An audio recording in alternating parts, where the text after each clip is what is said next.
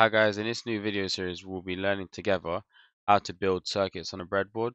So I've actually tried myself to learn a fair bit over the past year, and it's quite tough. There's not that much online, so I figured what I'll do is I'll go through, read some books, and then make some videos for you guys so that you don't have to go through the pain that I'm going through to learn.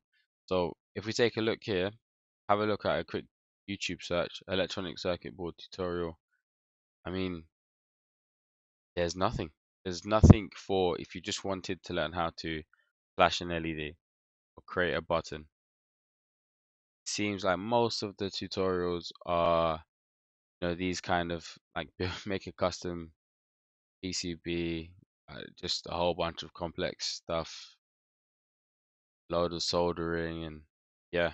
So I've watched quite a lot of these videos, and sadly I didn't get what I wanted out of them, which was I just want to learn how to turn on an LED with a circuit board. So I did eventually learn that, and hopefully I'll be able to teach you in this video series.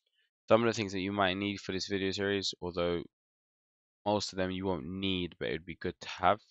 So we'll go through it together quickly. We've got an automatic wire stripper. These things are amazing. Would highly suggest that you get one. I mean, obviously if you don't have the budget, but if you do, these are amazing. You want to get one. Links to all of these will be in the descriptions as well, by the way. Then you've got the automatic, I mean, sorry, not automatic, the manual wire stripper. Although the automatic wire stripper is great, sometimes you just want to use this. It's faster, and yeah, I don't know. A lot of times I prefer these. Then we've got the multimeter.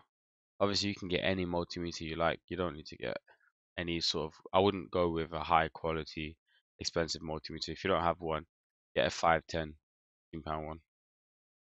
These are a lifesaver. They're the 9-volt battery snap connectors.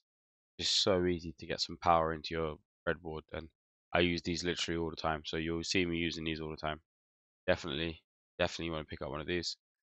Now here's what you don't really need but would be a lot of fun, is one of these basic Arduino uh, boards. It's not an actual Arduino one. This one's made by ELEGOO. Don't know how you pronounce that, but it's basically the exact same thing. Look at the rating, 1656 ratings, 4.5 stars. I've got 2 of these. They're fantastic. Definitely recommend you picking up these. And then this bit of kit is the one. This has everything you need to get started making breadboards.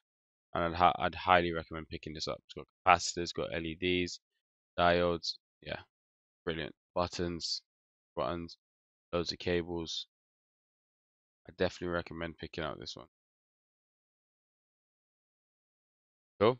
So if you're ready, I'm ready. Let's jump in and we'll get started.